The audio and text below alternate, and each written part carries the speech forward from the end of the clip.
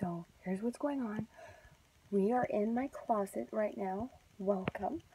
Anyway, so we are going to prank Dan. Prank my husband Day. It is after 6 in the morning, and he finally fell asleep. Thank you, little baby Jesus. I went to the dollar store. Look what I found. It's a happy party air horn. Oh my God, he's going to kill me. How could that not work? He's asleep. I'm going to blow an air horn. It's not rocket science. I'm kind of scared of this thing. Be very careful. Oh, it's out. Ooh, I don't know. Oh my God, it's so scary. Oh, liquid contents may cause frostbite. What the heck?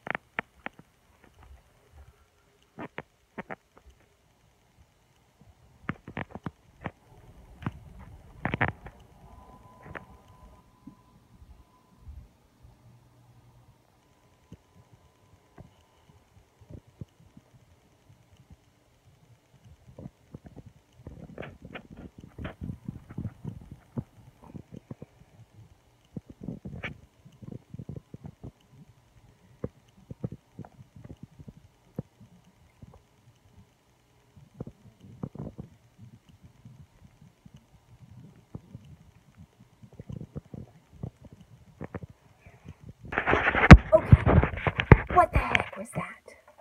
It didn't work. Look.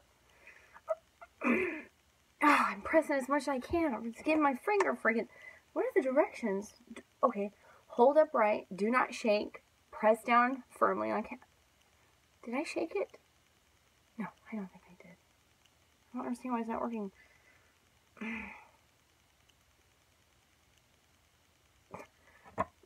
what the heck? I understand. Maybe if you do it with 2 hands. I'm so scared.